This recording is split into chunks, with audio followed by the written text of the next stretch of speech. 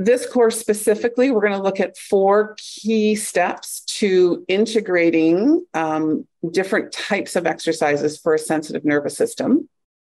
The first is to start measuring who needs sensory motor exercises versus a strengthening or a stretching program. How do we know who needs that? So tonight we're going to talk about profiling our patients, okay, and looking at matching kind of modalities or treatment strategies to assessment sort of questionnaires and how patients are presenting in the clinic.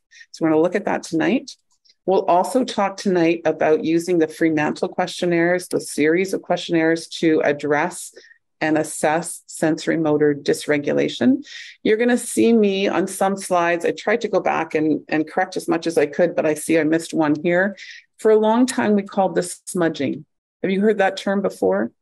It was kind of a favorite of David Butler for a while, and we'll hear from David Butler at the end of tonight, just on a little YouTube clip, where he talks about smudging, right? That term has fallen out of favor because on very specific functional MRI studies, we used to believe that if someone had a problem with a hand amputation, for example, and what we know on the sensory motor cortex is that the face lies next to the hand. We used to believe that actually the facial neurons and the facial recognition area smudged or moved into kind of that missing hand area. Okay, so that there was actually a change in the maps.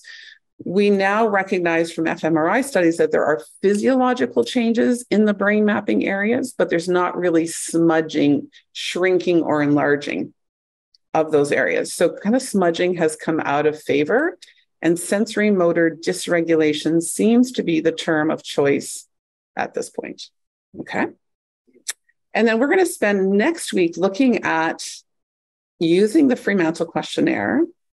And what if they actually have relatively low levels of sensory motor dysregulation? What would we do for that patient? And then week 3, we're going to look at what would we do for the patient who has higher levels of sensory motor dysregulation? And that's kind of how we're going to break up this course.